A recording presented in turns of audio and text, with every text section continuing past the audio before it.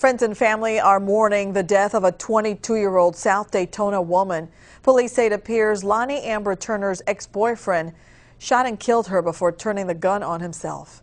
News 13's Stephanie Quinu is joining us now. And Stephanie, you actually spoke with the victim's friends and family. They said he was not taking the breakup well. Yeah, you know, Beth, Amber's friends say even after she told him to stay away, he would call her, text her mean messages, and even show up unannounced at her apartment. Behavior domestic abuse experts say it can often be the first sign of trouble.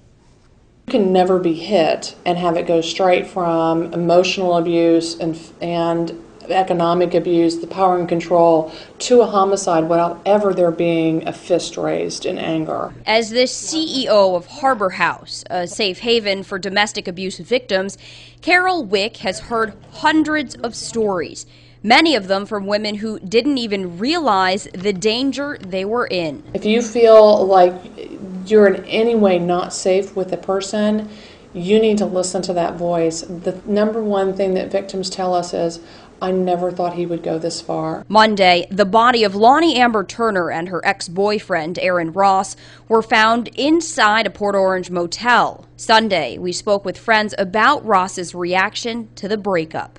He's just desperate is basically the problem. Police say a judge denied Turner's request for a restraining order, but had set a hearing for this Friday. One possible reason for denying the injunction, Turner did not have enough evidence her life was on the line. You have to show that you are in imminent danger of being beaten, seriously injured. Now, while the majority of injunctions do work, they can make an abuser even more upset, to the point where they snap. It intensifies the danger that she's in, and she's more likely to be either killed or seriously harmed. Langston says a judge must hear a case at most 15 days after the injunction is filed. The court has to notify both parties. You have to understand that both individuals have certain rights. Now, even if you're not in an abusive relationship, experts say it's always a good idea to have a safety plan. How would you escape a dangerous person? Where would you go? How would you get to a phone? Now, experts suggest making a plan for places like your home and work.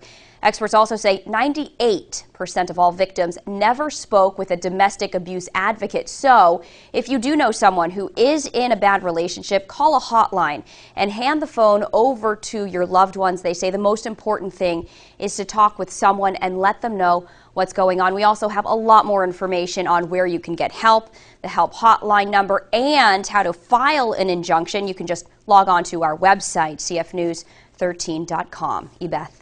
News 13's Stephanie Quinu reporting.